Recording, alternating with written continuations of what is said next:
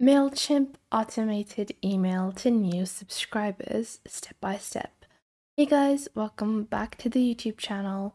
Today we'll be taking a quick look at how you can get started with sending a automatic email to all of your new subscribers. So when I have someone that purchases off of my store, or whenever someone signs up for my newsletter on my Shopify store, Wix store, any kind of platform, I want to automatically send them a welcome email. So how can we do that? Well, with Mailchimp, it is super simple. So first off, we will begin designing our email, and then we will create a automation to automatically send it to all of our new subscribers. So let's get into it. Now, the first thing you want to do is log on to your Mailchimp account. Now, Mailchimp is an amazing email marketing platform. It is available for free as well, and you don't need to pay or upgrade to any premium plan. But if you want to get started with over more than 1,000 emails and you want to add multiple different users, then it starts at $13 a month. And if you go for yearly plans, you can also get a discount where you can send over 5,000 emails. The standard version has 6,000 emails and 5 users that you can add. You can create 5 different audience segmentations, as well as a lot of other things like your custom coded template, predictive segmentation, content optimizer, sending time optimizer, dynamic content, and more. Now, I'm using the free version, and to create a basic automated email, you don't need any kind of premium version. Now, to get started, just click on create on the top left. And once you click on create, you will be able to see what you want to get started with creating. So we will click on email over here. And you can choose a regular email, a plain text email, or a template. So I like to get started with a template, and you can just click on get started over here. And you have a bunch of different layouts as well if you're not sure about what kind of, email you're looking to create, and you just want to have like a basic layout and you want to enter all of your own content. Layouts are the best way to go. Then you also have pre-existing themes. So these just help you visualize how your email is going to appear, and these can be a great way for people that are, not very familiar with emailing to get started.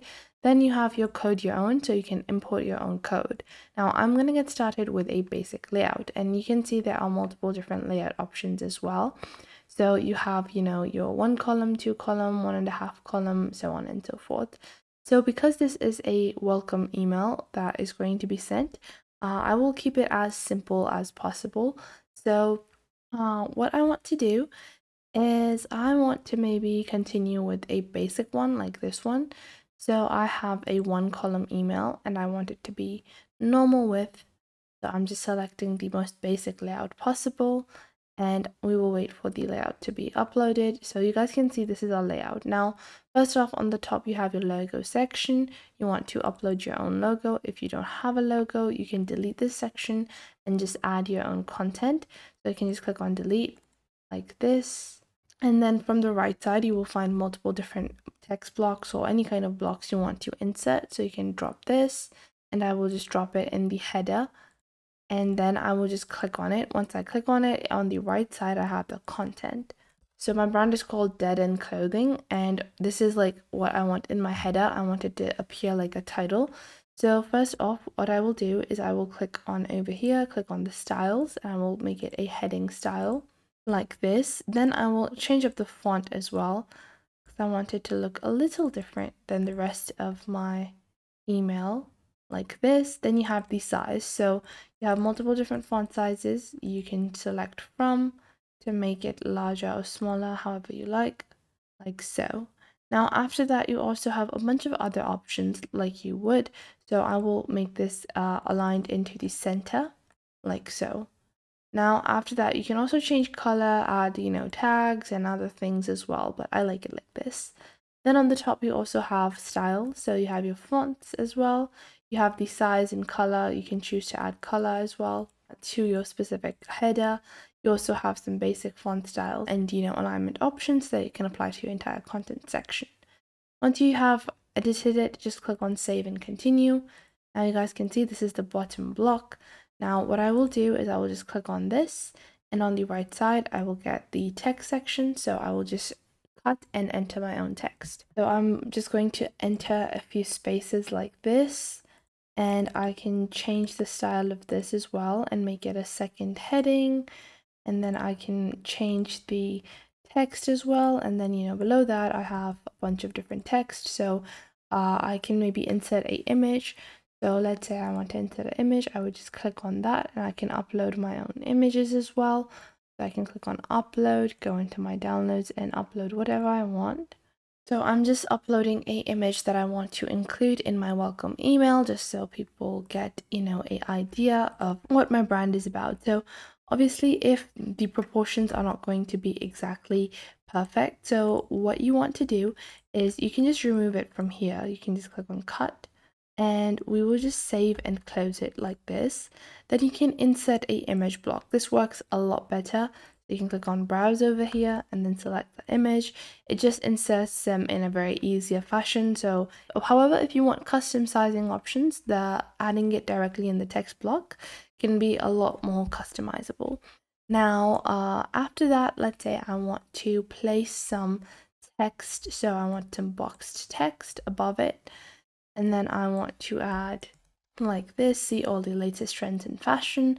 And then let's say I want to add like a call to action button, so I'm just going to drag and drop it over here, and then I will change the button text to say shop now, and I want it to link to my web address. And then for that I will take my own web address, and then I will just insert it, so copy and paste it like this, save and close. So once you've completed the design, you will just click on save and exit.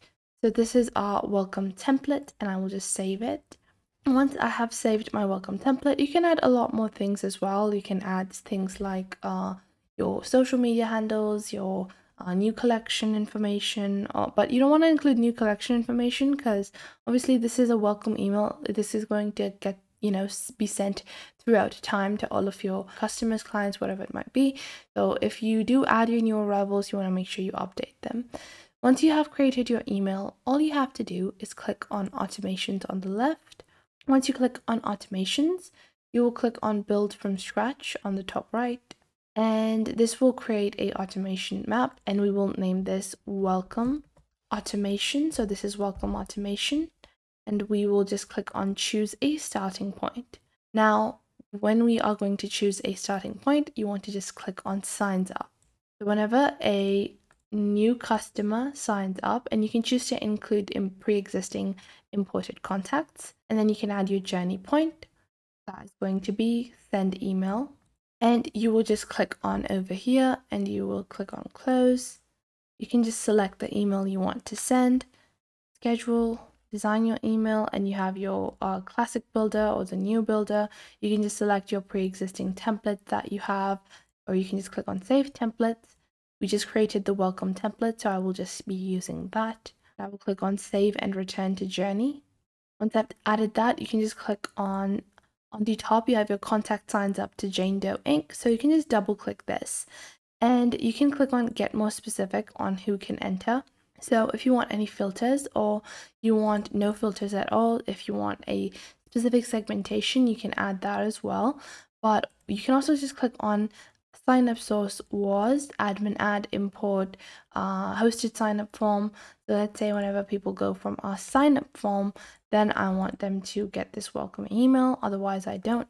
I can just click on save starting point, and just like that, you have a basic starting point. You can add multiple starting points as well, and once you do that, you can just click on continue over here, and I'm just going to save this for now, let it be saved. And because I have already created a few automations, that is why I have to upgrade, but you can create up to 4 automations even on the free version. So I have a bunch of different journeys set up, and I can just click on my welcome automation, finish my setup, and I will click on send test email.